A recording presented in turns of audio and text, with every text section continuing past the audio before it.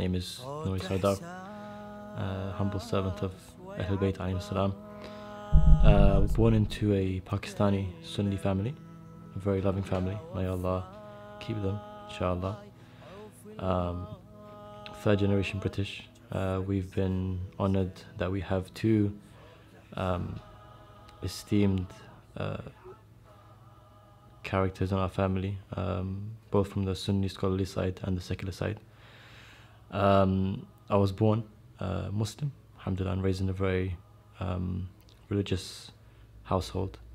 I chose to follow the path of Ahlul Bayt alayhim salam in 2006 when I was 15. I don't remember the exact time where I came across the story of Ashura. I remember when I was young, my best friend was Shia Muslim, and he always used to speak about certain events in history to do with Imam Ali alayhi salam, and I assumed that Imam Hussein and Ashura came up in one of those stories. I do remember reading a book that he had about the story of Karbala in history, starting all the way from the time of Umayyah and moving on to Abdul Muttalib, and looking at the two family trees and how eventually they met at Karbala in the form of Imam Hussein alayhi salam and Yazid. So I was well aware of the story for some time, even if I only didn't know it in depth. I knew the basic concept and idea of the story and what happened. I do remember when Muharram would come, it would be made known to me that it was a time of mourning, a time to wear black, a time where, for example, life changes. You don't watch TV, you don't go cinema, you don't go out. So these kind of small compasses that pointed towards the idea that there is a Muharram, there is a story of Ashura, a sad story, were there with me for quite some time. I always see the month or the 10 days of Muharram and Ashura as the main part of the year. I remember I wrote a short verse of poetry which says, I've waited 355 days for my eye to shed this tear. These 10 days are like a Kaaba, and around it circles the year. Because truly, that's how I see it. It's like the 10 days of Muharram are everything to me. In that many ways, it's a time where you evolve as a person. And I found that every year, alhamdulillah, through the love of Imam Hussein alayhi salam and the lessons that you learn from that day of Ashura, I find myself evolving in life in many different ways, be it through my akhlaq, my maturity, the way I see life. So definitely, I would say that every year I evolve. I would also say that everything in my life that I have, alhamdulillah, whatever it may be, the minute things that I may hold pride in, or the great gifts I've been given by Allah subhanahu wa ta'ala and the Ahlul Bayt alayhim salam, I would say all of it is owed to that 10 days. In that 10 days, much like many of the servants of Imam Hussein alayhi salam, there is nothing that I do that really benefits myself. I do everything I can for the Imam. I know there's times where in those 10 days I'm working on distributing an album, if I have an album, writing poetry for reciters, as well as working at Ahlul Bayt TV, editing and producing. And even though, you know, these are very small things, they're not really worth mentioning, but my point is that Imam Hussein has driven me to this point where I just spend all those hours working for the Imam, because even though he died, even though that day was over 1,300 years ago, we always say, "Oh Hussein, we wish we were with you," and the only way I can show that in my actions is by the little that I can do in those 10 days. I would say there were two big factors, or three big factors, to my deciding to follow the school of Ahlul Bayt alayhim salam. The first would be witnessing Dua Kumail and the words of the worship of Imam Ali alayhi salam, and seeing how, not just that, witnessing that the Shia worship God alone, but seeing how they worship God. through these amazing prayers that you can't find anywhere else. The second would be, I would say, reading the sources of the tragedy of Fatima Zahra alayhi salam in Sunni sources and history books. Countless narrations clearly saying what happened to Fatima Zahra alayhi salam on that day when her house was attacked. And the third definitely would be my experiences to do with Imam Hussein alayhi salam and attending those majalis. I cannot explain why I felt the need to go there. I cannot tell you there was a specific story that I heard that inspired me, or you know, anything like that. I think for me, alhamdulillah, I was raised in a house where you were always taught to be God-fearing and be pure and be humble, and these things that I was brought up with were so apparent to me in the story of Ashura. They were so obvious that this was like the magnet of all those things, and therefore it was the magnet to myself, so I was automatically drawn to it, alhamdulillah. So I think it's a simple matter of being God conscious, fearful of God, and spiritual. And if you are those things, then automatically the story of Imam Hussein alayhi salam will touch you. And I mean, there's even academics I remember saying that the story of Hussein will make even the most hard-hearted person cry. So automatically I was drawn to it, and I could say that was a big factor in becoming a Shia. And I think one aspect of it, definitely for sure, like I said before, when you're sitting in that majlis and you feel like you're a part of this movement mourning Imam Hussein alayhi salam, that position is a massive honor. And I would definitely say that a big part of me becoming Shia is to grab hold onto that honor and that pride of being there for Imam Hussein alayhi salam, of being part of that movement that is the Husseini movement. So definitely I would call that a big factor in my decision to become Shia. What's beautiful about the commemoration of Muharram, alhamdulillah, we're blessed to be here in London, and London is known as, they call it the Karbala of the West. It's the one place where during the 10 days you can walk around and see Imam Hussein flags everywhere you are. You can see majalis everywhere. You can see thousands of people commemorating the Imam and his tragedy. So in terms of the commemoration itself, I wouldn't say there's one particular thing that attracts me the most, but what's beautiful about it is that it's so diverse. You see people who are working so hard and sacrificing to put the name of Hussein alayhi salam all over the city, and in the form of Who is Hussein billboards and banners, and you see people giving out water to people on the street, and roses in the name of Imam Hussein alayhi salam, with sayings of Imam Hussein alayhi salam attached to these things.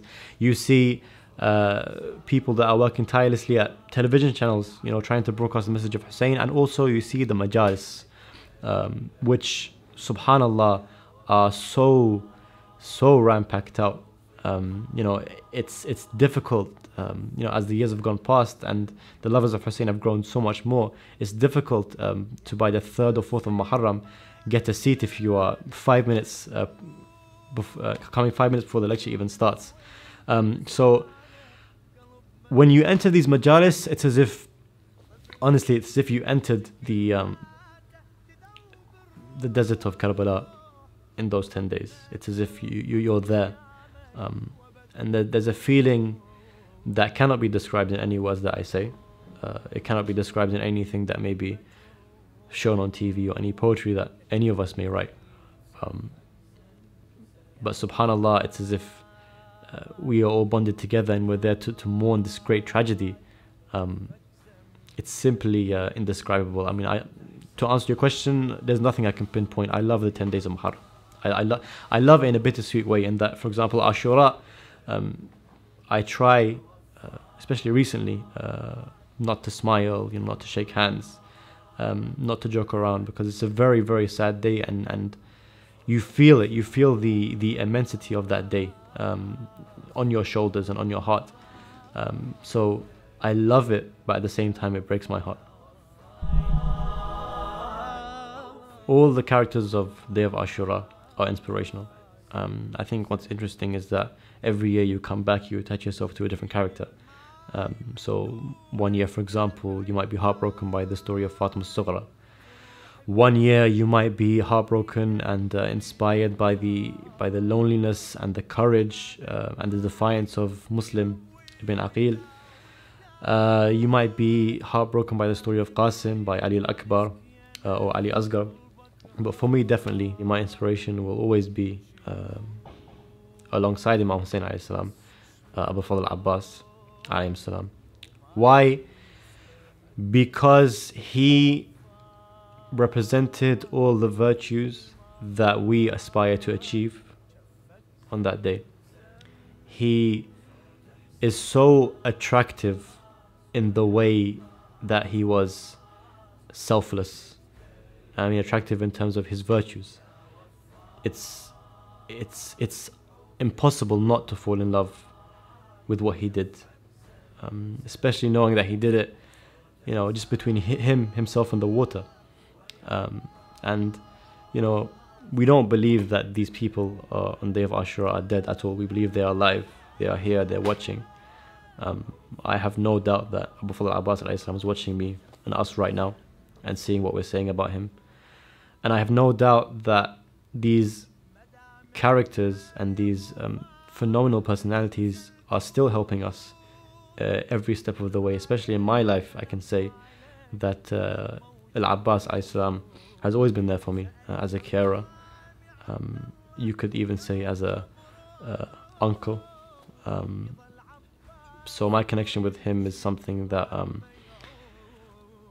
I can't really portray in words, but it's definitely something that is there and will always be there, inshallah. I tried to visit Karbala for a long time, and I kept trying to visit, but I was always relying on friends and people to kind of take me and guide me. Eventually it came to a point where, and it was always by the way, very heartbreaking to see friends that were going to Karbala. Anyone who hasn't been to Karbala will know exactly what I'm talking about. The fact that you're dying to go and you see people around you always going. And I've written a lot of poetry talking about this kind of feeling.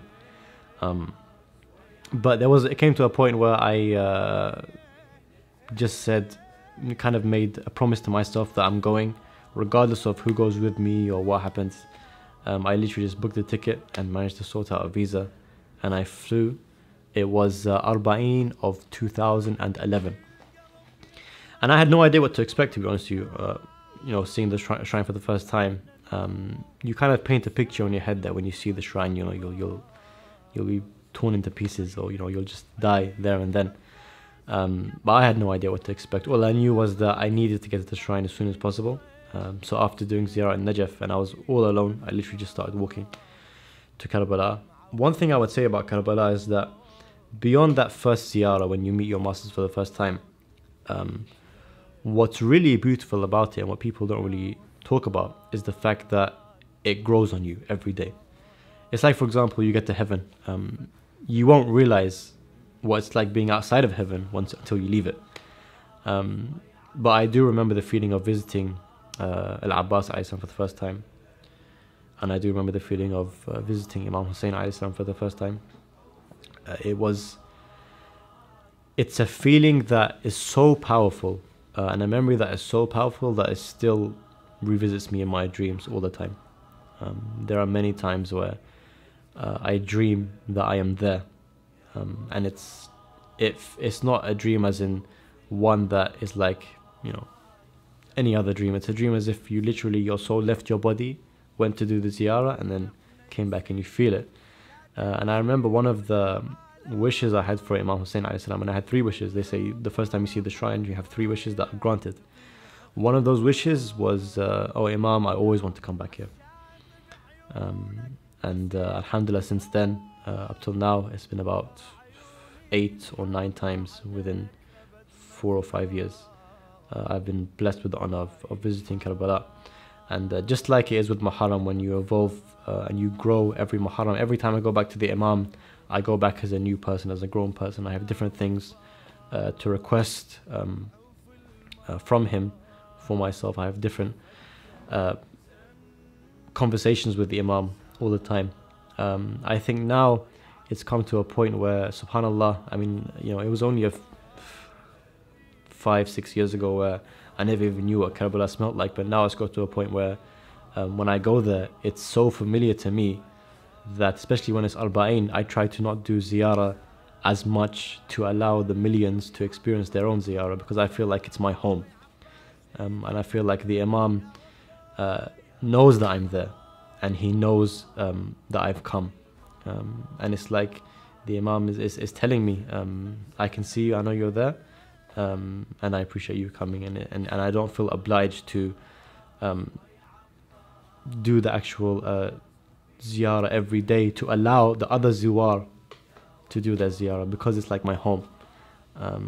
Alhamdulillah, it's got to a point where when I get to Karbala, it's not like a feeling where I've been deprived for so long and I've finally seen the shrine. It's more of a feeling of coming back home and seeing that familiar shrine for the once again, and being there to do the work of the Imam.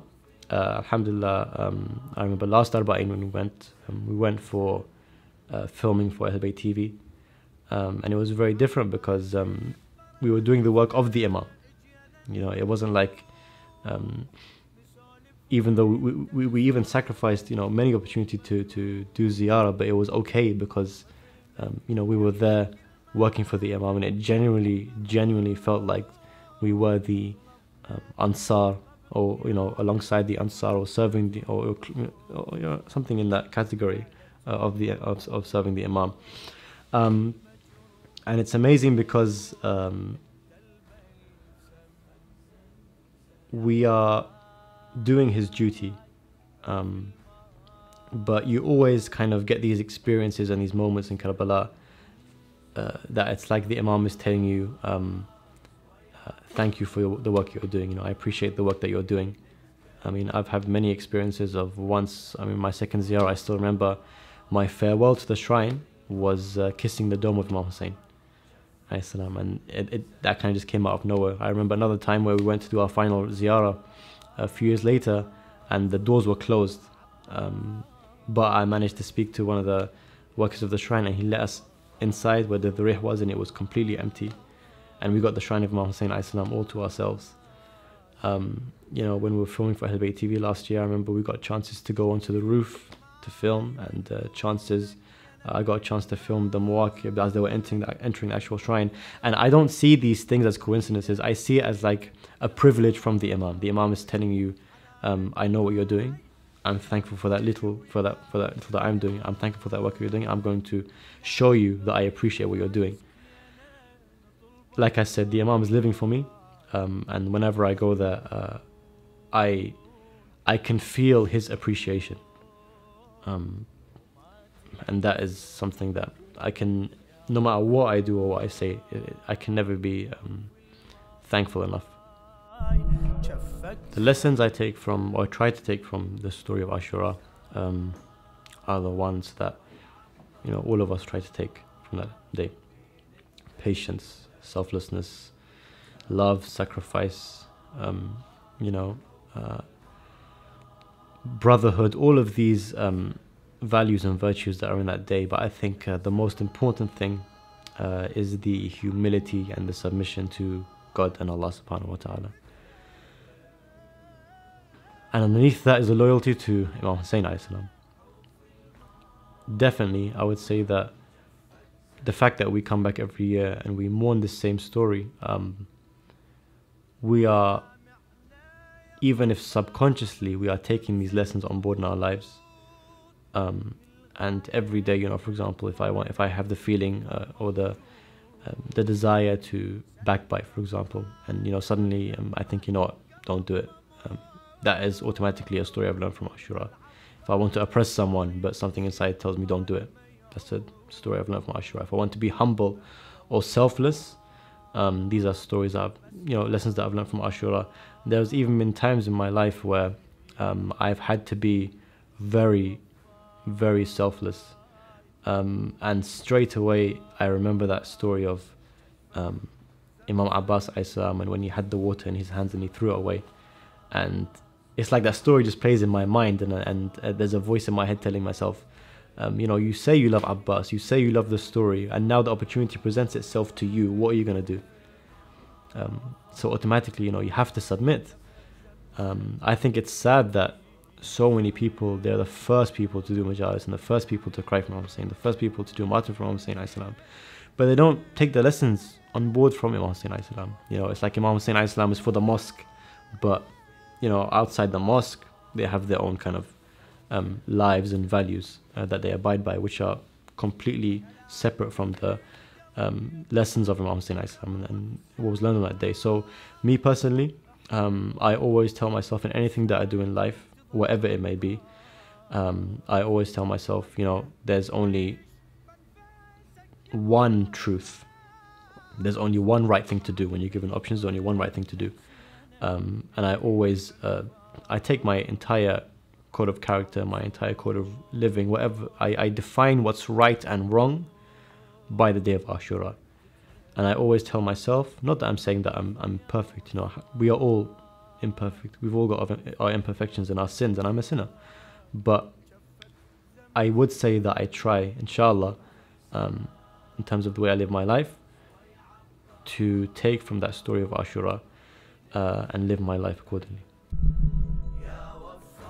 To explain the story of Imam Hussein alayhi salam to a non-Muslim, I think that when you look at the way non-Muslims are exposed to Imam Hussein alayhi salam, especially with rebirths, and this show of course is called Reborn, and I'm sure you hear many stories of how people were exposed to Imam Hussein alayhi salam, but interestingly, no one is exposed to Imam Hussein alayhi salam the same way. There are people that they see, you know, they've seen a picture of the millions visiting the shrine and they just become Muslim straight away. There are people that they hear the story of Imam Hussein alayhi salam, but they need to study and research and look into it for years before they finally accept Islam. Not that the one who hears the story of Imam Hussein alayhi salam has to become Muslim, but it's interesting to see that everyone is introduced to Imam Hussein alayhi salam in a different way. I've seen people that see the commemoration of Imam, the martyr, you know, the crying, the lamenting, and they're intrigued by it. They're brought closer to it. I've seen people who are introduced to Imam Hussein alayhi salam through, you know, these billboards that you have, Who is Hussein, and you know, the 10th Day, and many other Stand for Hussein in Norway. All of these great organizations that are doing amazing work trying to put forward the message of Imam Hussein alayhi salam. But one thing I've found so amazing, especially recently when I've alhamdulillah traveled to a lot of places, I've seen Imam Hussein alayhi salam in the furthest reaches of the world where you'd never expect him to be. I've seen him in a small tiny mosque in the ghetto of Barcelona. I've seen Imam Hussein alayhi salam in the most dangerous ghetto of Southeast Washington. And I see people that are inspired by Imam Hussein alayhi salam in all these areas. So I would say, if I were to tell a non-Muslim about Imam Hussein alayhi salam, I would tell them that Imam Hussein stood up for everyone. He stood up for the innocent, and he stood up against the face of injustice and tyranny. He brought his women with him, he brought his children with him, and he sacrificed them all for the greater good. As Imam Hussein alayhi salam says, to be honest with you, the one quote I would give them is the quote where he says, even if you do not believe in God in this world, at least be a free man. That's, I think, what I would tell anyone who asks me about the story of Imam Hussein alayhi salam.